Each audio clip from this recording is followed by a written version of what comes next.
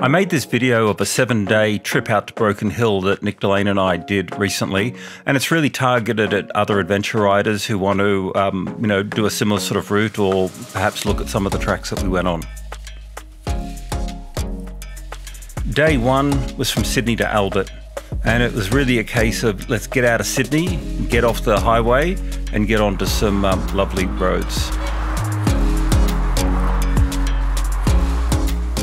We took the Great Western Highway west, and then once we cleared Lithgow, we got off the highway and we went onto some lovely little back roads.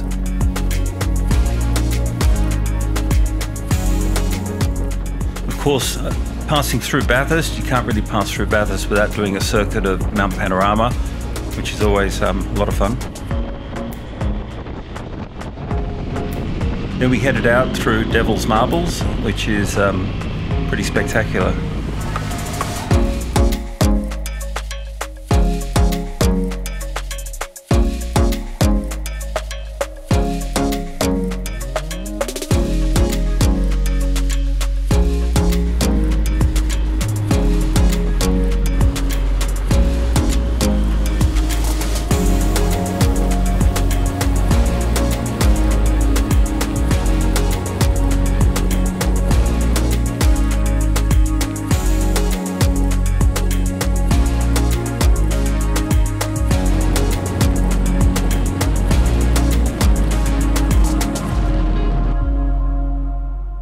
New South Wales has some incredible scenery, from crops through to paddocks and mountains and bushland. It really is quite beautiful.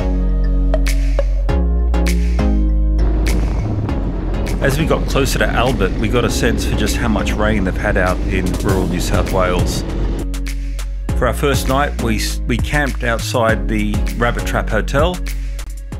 Day two, originally we planned to do the Darling River Run, but because the roads were closed, we've revised that, and our new plan had us going along the Barrier Highway to Wilcannia, and then we went through the Peru-Darling National Park.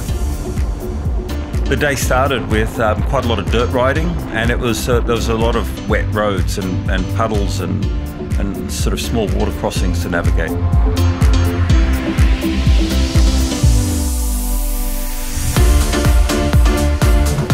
The ride from Cobar to Wilcannia was pretty boring, but we covered a lot of ground pretty quickly. And then north of Wilcannia, we hit the Peru-Darling National Park, which was pretty interesting. And there was a lot of water, and there was a lot of mud and a lot of silt. And we learned a thing or two about navigating mud holes. And the first thing we learned was don't necessarily try to ride around them. You hit some pretty deep silt.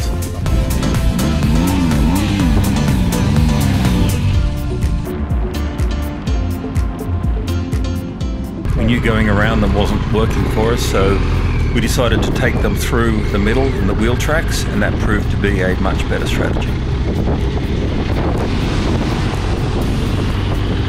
We got to White Cliffs pretty muddied, but with big smiles on our face.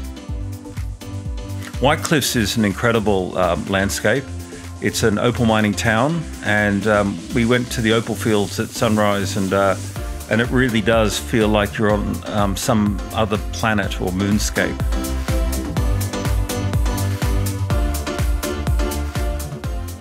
We stayed at the Underground Hotel, which was pretty cool. It was basically old mines that they've converted into a hotel, so you're eating, sleeping underground in totally dug out sort of excavation, which was a pretty cool experience.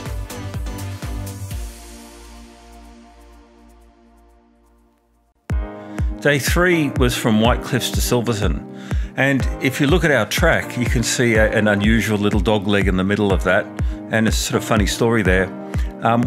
We'd heard that Muntawinji National Park was worth having a look through, and as we looked through at Mont Hema, we saw that there was actually a circuit that ran through there, so we decided to take this loop and run through Muntawinji National Park.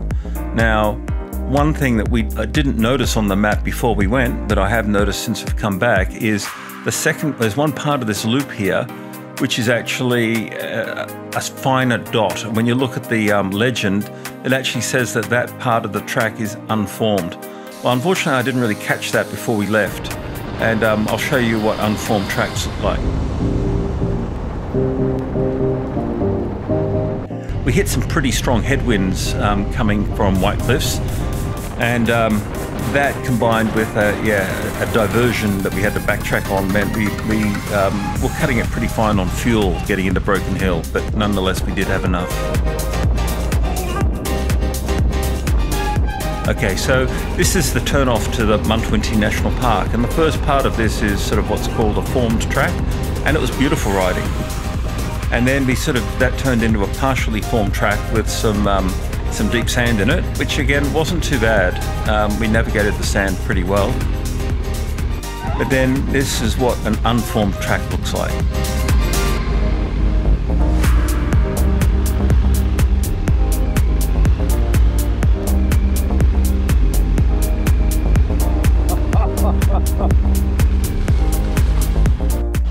We had a couple of drops on the deep sand, you know, just slow speed laydowns, nothing at all major. It's all part of the, I guess, the fun and the games of riding in the sand in the Outback.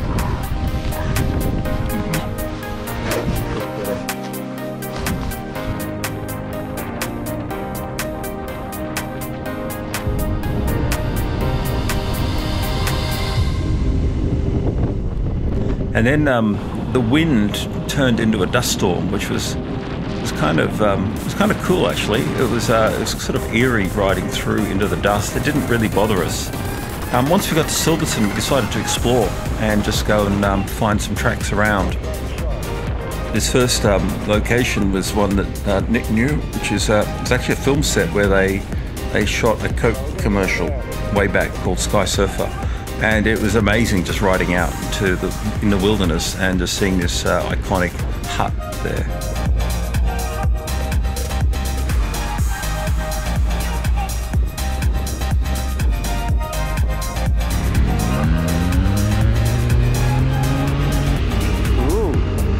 On the way back in Silverton, we just explored. We just looked for tracks that looked interesting and went off-piste. I think Nick was contemplating whether he could jump this.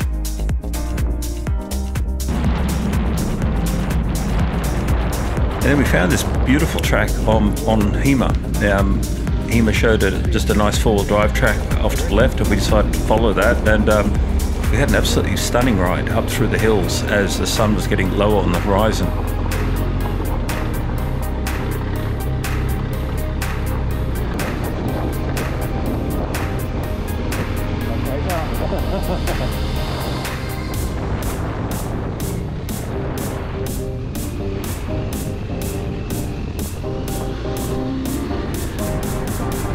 And then as the sun got really low on the horizon, we saw these amazing sort of shafts of light appearing. So we decided to head up towards the lookout and just sort of watch the sunset. And it was really quite spectacular.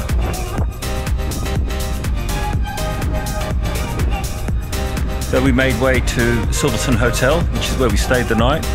And we had a lovely evening there by the fire. We met the owners of the pub and had some good chats with them. And of course, a great pub meal. Day 4, this is probably my favourite day. We decided to explore Conchega National Park, and if we zoom in here, you kind of have a look at the planned path that we wanted to go through. So we rode down to Menindee Lakes, and then we actually saw this sort of track on Hema that went through the national park, and it stopped at the old shearing shed. And then we actually set a path down to Pooncarie, but on the west side of the Darling River.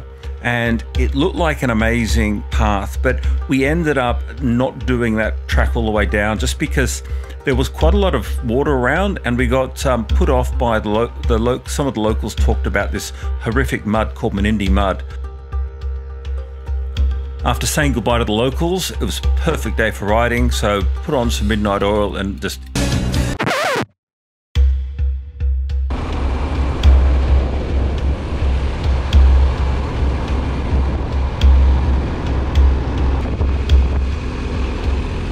Okay, after refueling at Menindee, we went into Conchega National Park, and by far this was the highlight of the trip for me. It was just beautiful, beautiful tracks, beautiful scenery and location. And what we found though is as we went along, we actually found that the road had a barrier across. Now we took that to mean that they didn't want four-wheel drive spoiling the adventure bike tracks, so we just skirted the barriers and we rode in. It's by far the highlight of the trip for me. We were just riding through this old disused road in the national park, and there were kangaroos everywhere, and the scenery was desolate but yet spectacular.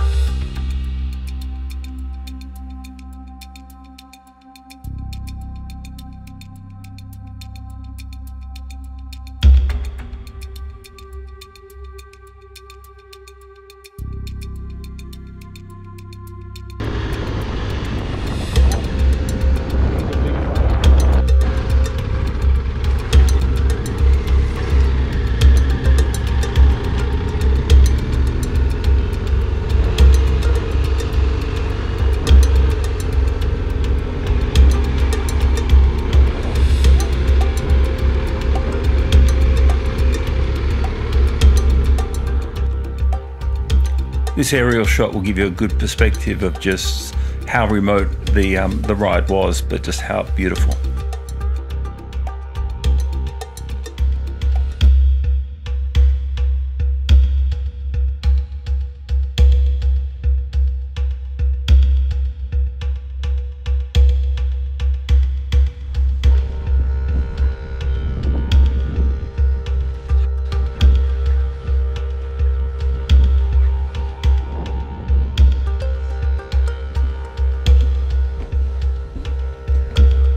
We stopped at the old shearing shed, which is just amazing. I love shearing sheds to walk through.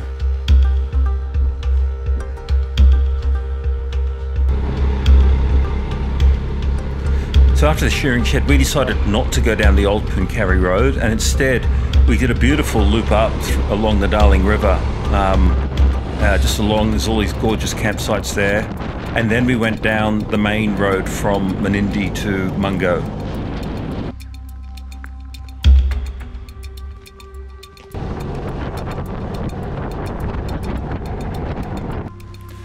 Our campsite in Mungo was just gorgeous, remote, scenic, kangaroos all around, tons of wood. Day 5, we went from Mungo to Hillston, and we followed largely a GS Safari GPX route that I found. It's wildlife.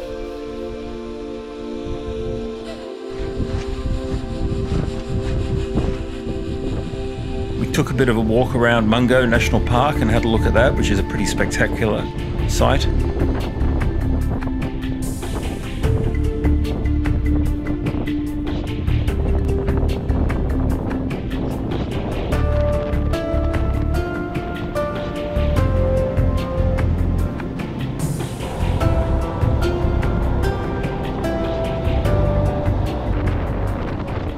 After refueling at Balranald, we hit the Hay Plains, and beautiful riding, really lovely roads initially, but then the roads started getting wetter and more chopped up, and we started getting a little bit concerned about the roads, but still nothing seemed to really stop us.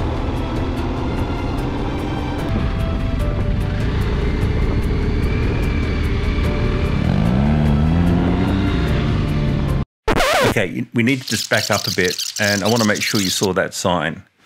Road impassable due to wet weather. We thought, well, we're on adventure bikes, nothing's going to stop us. But cue epic music. Nick started riding even more erratically than normal, and he was having real difficulty in actually keeping his bike upright and moving.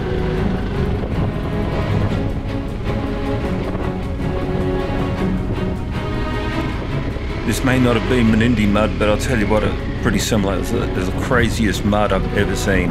It wasn't just slippery, it actually stuck to the bike. It stuck to everything. Your shoes, the tyres, everything.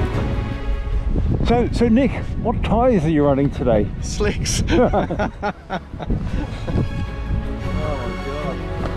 Nick was really struggling to keep his bike up and keep it moving.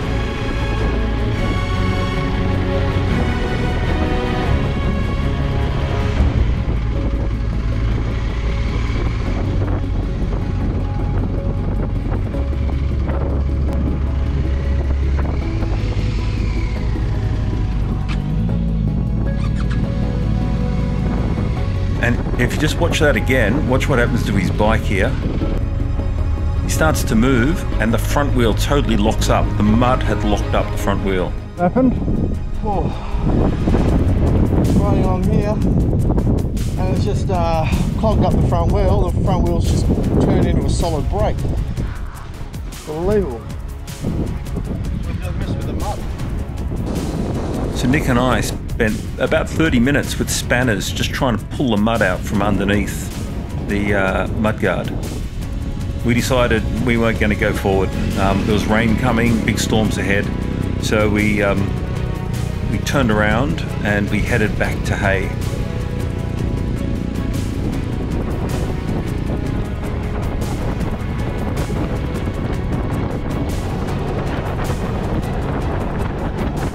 Back down.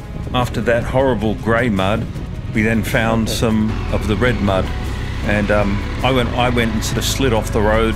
Just had a low speed drop in the paddock on the side of the road, and again there was just no traction at all on this mud. You couldn't steer. So after several attempts, we decided we were going to go back and stay the night in Hay and just rethink our plans.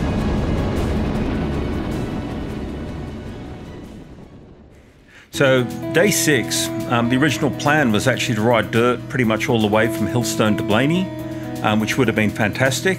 And then day 7, we'd planned out a fantastic ride, which was a dirt loop through Hills End and Safala to Lithgow, and then a ride home.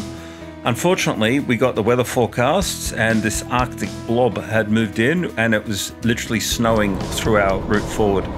So finally we decided to, it was too wet to do the dirt roads in the last 2 days, so we decided to do a wide detour via Dubbo and head to Sydney from the north so we could bypass the snow.